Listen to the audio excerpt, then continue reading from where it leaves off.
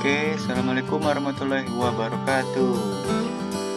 Kali ini kita akan mempelajari sistem pencernaan makanan pada manusia.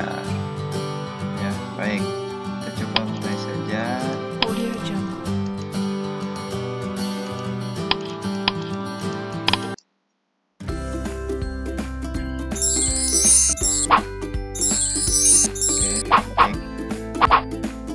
Pertama kita belajari tentang materi ya.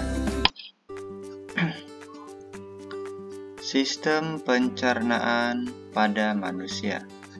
Kita mulai dari alat pencernaan.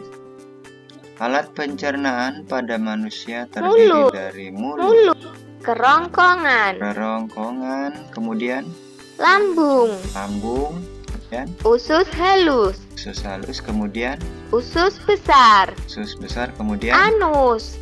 Oke, berarti ada 6 jenis ya alat pencernaan yang ada di tubuh kita. Sambil disimak, kita masuk ke dalam mulut. Makanan masuk ke dalam tubuh kita melalui mulut. Di dalam mulut terjadi pencernaan mekanik dan pencernaan kimiawi. Pencernaan mekanik adalah pengolahan makanan oleh gigi, sedangkan pencernaan kimiawi yaitu pelarutan dan pemecahan makanan oleh enzim pencernaan, yaitu dengan enzim amilase atau enzim peksin. Enzim ini berfungsi untuk mengubah zat tepung menjadi zat gula. Jam berapa? Kita next. Bagian-bagian mulut. Di dalam mulut terdapat gigi, langit-langit, uvula, tonsil atau amandel, dan lidah. Oke, next. Berdasarkan bentuknya, gigi dibagi menjadi 3. 1. Gigi seri. Gigi seri berfungsi untuk memotong makanan. 2. Gigi taring. Gigi taring berfungsi untuk mengoyak makanan. 3. Gigi geraham. Gigi geraham berfungsi untuk mengunyah makanan. Gigi berfungsi untuk mengunyah makanan yang dikonsumsi agar menjadi lebih halus dan mudah dicerna oleh tubuh.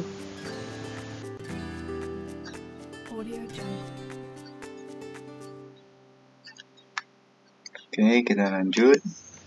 Di dalam mulut terdapat lidah. Lidah berfungsi untuk mengatur letak makanan saat dikunyah dan membantu menelan makanan. Selain itu, lidah juga berfungsi sebagai indera pengecap, sehingga saat kita makan, kita bisa merasakan manis, asam, asin, dan pahit.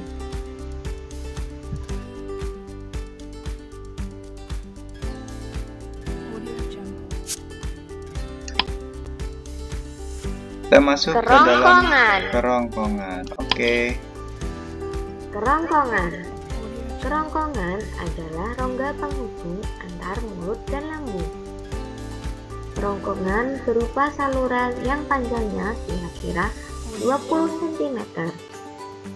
Kerongkongan tersusun atas otot-otot yang lentur, sehingga makanan yang melewati kerongkongan akan didorong oleh dinding-dinding kerongkongan menuju lambung.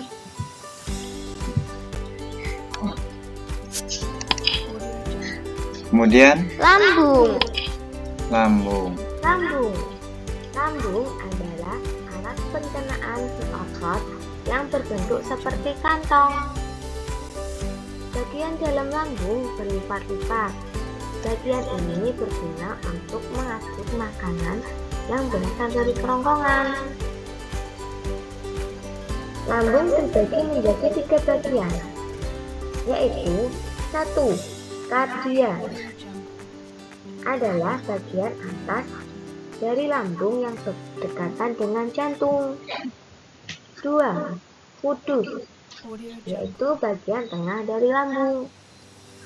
Dan yang ketiga, pilorus, bagian bawah dekat dengan usus.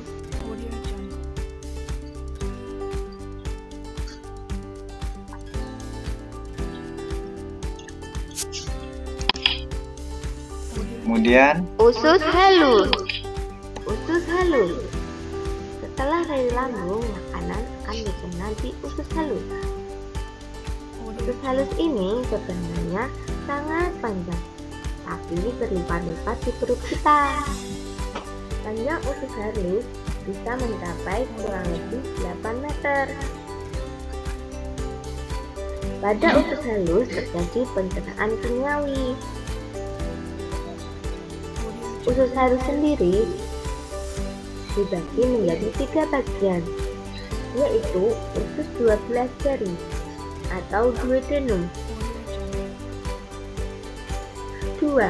Usus kosong atau jejunum. 3. Usus penyerapan atau ileum.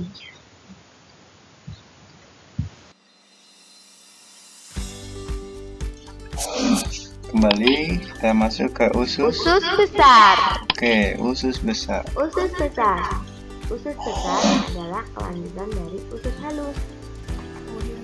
Usus besar terdiri dari atas usus besar naik, usus besar melintang, dan usus besar turun. Pada usus besar ini terjadi penyerapan kadar air pada makanan.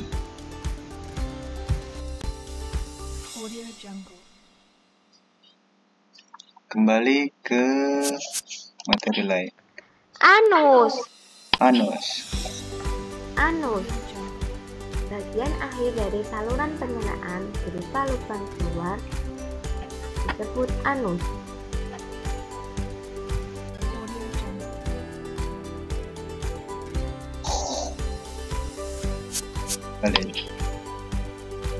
Kembali. Baik, kita masuk ke proses pencernaan ya.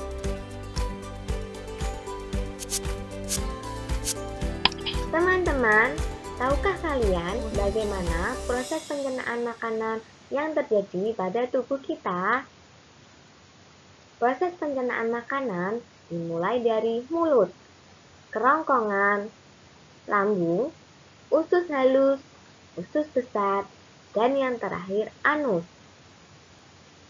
Untuk lebih jelasnya, perhatikan proses animasi pencernaan berikut.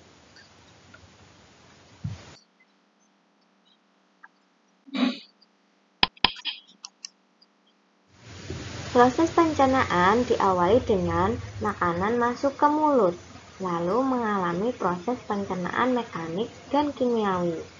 Pencernaan mekanik di mulut berupa pengunyahan makanan oleh gigi yang dibantu oleh lidah, sedangkan pencernaan kimiawi oleh enzim peptidin atau enzim amilase.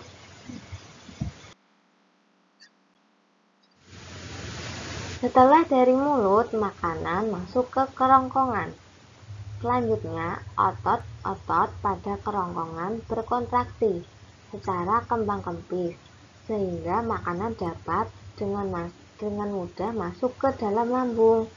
Gerakan tersebut dikenal dengan istilah gerakan peristaltik.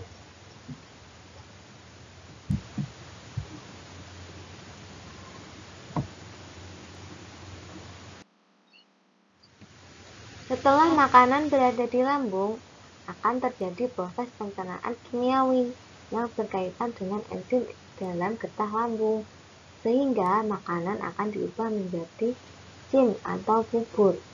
Proses ini terjadi selama kurang lebih 2-5 jam. Selanjutnya, makanan masuk ke dalam usus halus.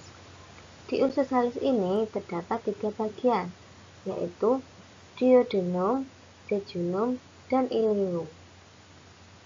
Makanan kemudian akan diserap sari-sari makanannya di usus halus ini.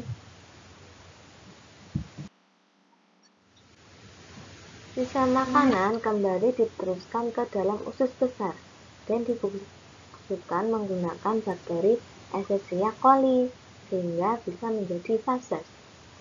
Sedangkan kandungan makanan yang diperlukan oleh tubuh akan disebarkan ke berbagai tubuh yang memerlukan. Lalu fases akan disimpan selama kurang lebih 24 jam di rektum. Kemudian makanan telah sampailah di anus. Sisa yang sudah tidak diperlukan lagi oleh tubuh akan dikeluarkan melalui anus.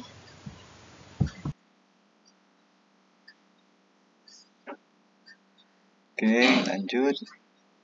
Penyakit pada alat pencernaan. Pada bagian ini kita akan mempelajari penyakit-penyakit pada alat pencernaan.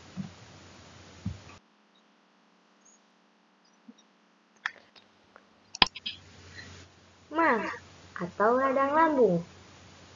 Penyakit ini ditandai dengan gejala lambung terasa pedih dan mual. Hal ini disebabkan karena pola makan yang tidak teratur. Jika tidak segera makan, saat lapar, perut akan terasa kosong. Hal ini menyebabkan asam lambung yang dihasilkan untuk mencerna makanan dapat melukai lambung.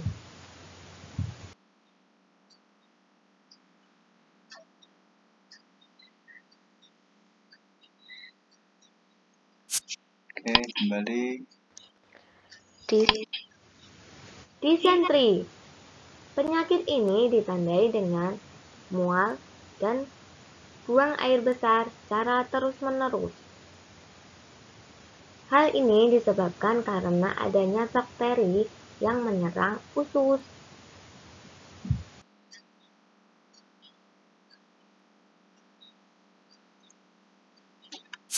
Oke, kembali. Appendicitis atau radang umbai cacing. Penyakit ini ditandai dengan sakit perut sebelah kanan bawah disertai dengan demam.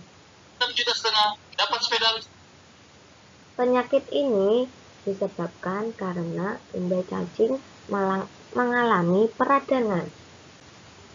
Peradangan tersebut disebabkan karena adanya makanan yang masuk di appendicitis dan membusuk.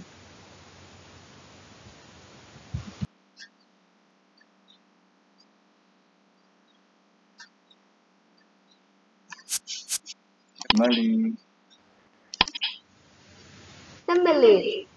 Gejala penyakit sembelit adalah susah buang air besar. Penyakit ini disebabkan makanan yang kita makan kurang berserat. Serat makanan dapat membantu penyerapan air di usus besar. Jika kadar serat berkurang, sisa makanan kurang menyerap air. Akibatnya, sisa makanan menjadi padat dan susah dikeluarkan.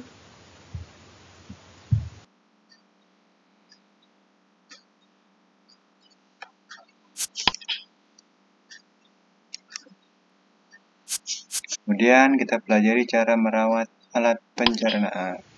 Teman-teman, kita sudah tahu kan ternyata ada banyak penyakit yang bisa menyerang alat pencernaan kita.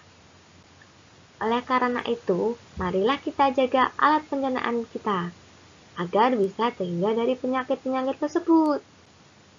Berikut ini cara menjaga alat pencernaan.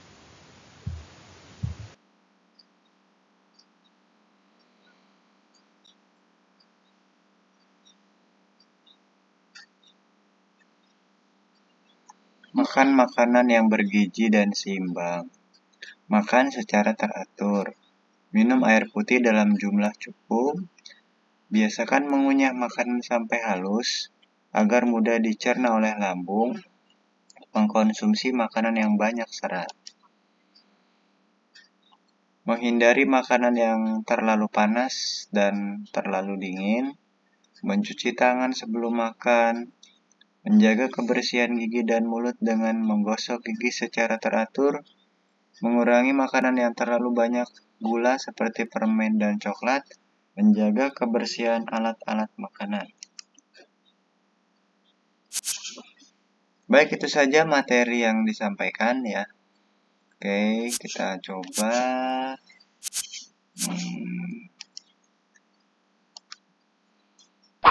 Oke, di sini ada evaluasi, coba ya. Hai teman-teman, sudah siapkah kalian untuk evaluasi? Yuk, kalau sudah siap, klik tombol merah berikut.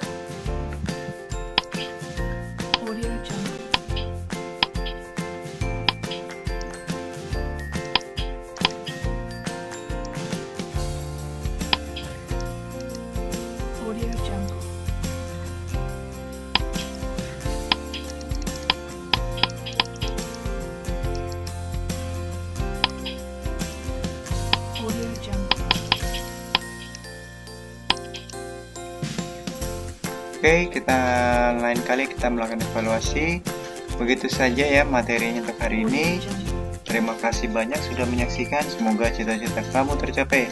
Assalamualaikum warahmatullahi wabarakatuh.